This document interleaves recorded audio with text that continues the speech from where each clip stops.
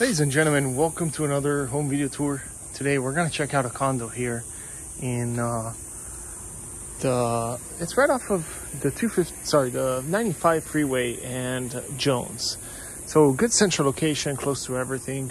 However, this one is in not the best conditions. This is the condo right here. It's on the second floor, which is a good thing, as a matter of fact. But don't get too discouraged when you see this video right here. What we're trying to do here is to purchase this property, fix it, and then possibly just flip it or rent it out. So this property pretty much has been trashed. Let me lock myself in. It's just a mess everywhere. But if you can see through this, you just look at the layout, see the potential that the house can have, then, it's an option. Now, let me start from the balcony right here. Some pretty bad conditions. Most people, when they see this, they go crazy. Oh my gosh, let me get out of here. This is disgusting. But if you can see through it, you can see the potential, maybe because you've done it before or not. This house could make a lot of money. I'm gonna go over the numbers and everything also for this fixer-upper, so you guys can see what kind of money it could make. Now this one's listed for $80,000. This one actually looks like it's in good conditions. Not bad. The water heater is good. So it's listed for $80,000. Okay, you can only purchase this one cash. So I'm gonna tell you what I'm gonna offer on this one, and then you guys let me know what you guys think about this. We even have a fireplace here. Nice. Here's the way I see it. If I have to purchase a property and have to redo it all, I'd rather it be in this conditions right here versus be all nice and looking good, because then this means I'm only competing with investors, flippers, and I can probably win against them because I'm willing to pay more, since I'm probably gonna rent it out. But let's check this out. Carpet is disgusting. I mean, you can see it. Everything needs to be ripped out here. Got a nice size pantry. That's good. This needs to be retextured. It looks like they had a hole or something. They kind of tried to put it up. We also have popcorn ceiling on the roof, on the ceiling, which I would get rid of. However, as you can see right here, it's kind of glossy, the paint that they sprayed over it. It's gonna be a little bit more difficult to remove it, but obviously, we can definitely do that. Remove this popcorn ceiling, open all this all up. These cabinets, I know they're old and they look bad, but these are real wood cabinets.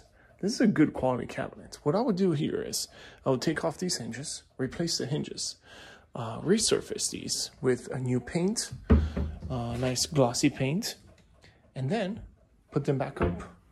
And these cabinets are still really good. Replace this counter. It's like the laminate counter right here, and maybe put in a nice new sink, new under-mounted faucet.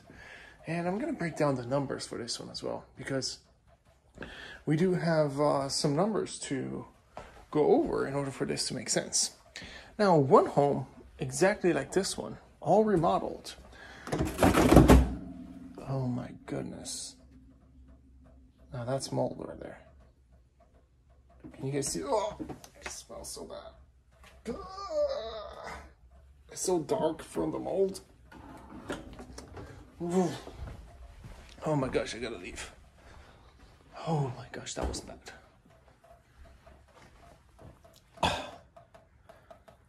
Oh my god. See what I do for you guys? I want to show you everything. This has to be just trash. I don't know, maybe these actually work. Let's get out of here. All right, beautiful. I love it though, because this means I don't have much competition when I'm offering on this house, right? On this condo. And here's the thing. If you look at what's structural, windows are actually intact. I don't have to change that. I don't have to change the water heater. I just have to replace, you know, redo the bathroom, redo the flooring in here, redo the paint, take out this, and be done. Walk-in closet, looks good. Now we don't have power here, so I can't turn on the lights, but these these showers are actually salvageable. Here's what there is. There is a glazing product that you can put in. You literally just get rid of all the caulk right there, clean it up, make it look decent, right? And then what you do is you paint over this after you clean it up with this glaze, and it resurfaces it all. It's gonna look brand new once you do this. You replace the things right there, the faucet, the water, what's it called? Gosh, let me know down in the comments. Shower head and everything here, the faucets, everything. Tub faucet, replace it all. And then you just glaze it, put new faucets. This is gonna look like new. Now what we do right here is remove all this disgusting carpet. And then right here we got this, I guess they were living without lights here, so. This is a HOA foreclosure. By the way, for those of you who don't know what an HOA foreclosure is, an HOA foreclosure is when the HOA forecloses on the owner of the property because they did not pay the HOA. And and yeah, that's what happened on this property. Now we have a litigation that we have to take care of before we close. And also we have to take care of everything else. Oh my gosh, the smell in here after I opened that fridge. We got the second bathroom here. We do have a leaky faucet somewhere. I can hear it. I don't know if you can hear the water. Okay. Got the doors just hanging here. These doors will go back in here. I guess they had a cat. Whoever was here was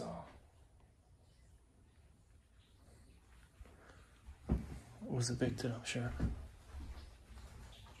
And then this would be the second bathroom. So we got a two bathroom condo. Okay, here we go.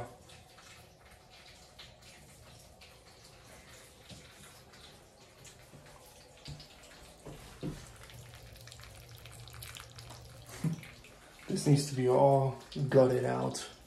I don't think I can fix this shower. See holes everywhere. This is ridiculous. Smash that like button, guys. If you like content like this, let me know down in the comments. And I want to show you that. I don't know if I should show you that fridge again, now that I have the flash on. Okay, let me hold my breath.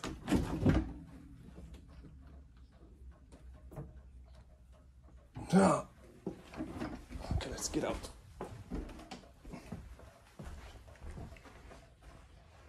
Actually, you know what I'm gonna do? Gotta leave this fridge open. There's a reason why. So that when the other inspectors come, they'll smell the mold. They'll run away. That way I'm the only one offering on it. I don't know if I can do that, but anyway, guys, that's it.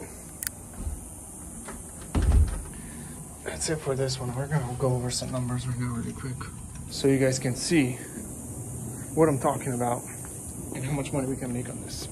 So, we're asking for 80. I could sell this top of the market. I think I can get 150 for this condo. After everything, okay, after all my holding costs and everything for the property, I think I can get 150. Because I know there is one home sold for 152, and 152 with condo, and if I purchase this one for 80, I put in maybe anywhere between 20 to 30, depending on what comes out from underneath. When you take out all that carpet and everything, probably need to put anywhere between 20 to 30. If you're lucky, you don't have anything to adjust as far as plumbing or things like that, probably you can get out of it with 20,000. That includes redoing all the floors, redoing all the bathrooms, redoing all the ceiling texture, all of that. So if I'm in it 30 grand, and then I have some holding costs or closing costs of about 1%, because I'm buying cash, so 1% is plenty, or tax transfer and things like that. That's about, what is that, $1,000 extra. I'm not even gonna count that. So you're looking at, let's say 31, right? Worst case scenario. If I purchase this one for for 70,000, for example, put in 30, I'm at 100. I can resell it for 152. That will put me at a net profit of, after realtor fees and things like that, probably around, what is it, 3% of 150, like $5,000 maybe. Let's say 6 or 7 with closing costs when you sell it. Let's say 7,000. I'm gonna be at $40,000 net. In the worst case scenario, if I offer 70. If I offer a little bit less, no, in the best case scenario, I'll make 40 grand. In the worst case scenario, no, in the worst case scenario, I'll make 40 grand. And then if I buy for less, for 60, I'll make 50. Sounds a little bit better. So I think 60,000 is what I want to offer on it. You guys let me know what you think. I just ran these numbers right now really quick. Obviously, I'm going to sit down and run the numbers a little bit better, because you can't just do it like that, you know. But, you know, it's a ballpark idea of what you want to do when you're investing, you know. Try to get something like this that needs to be fixed up.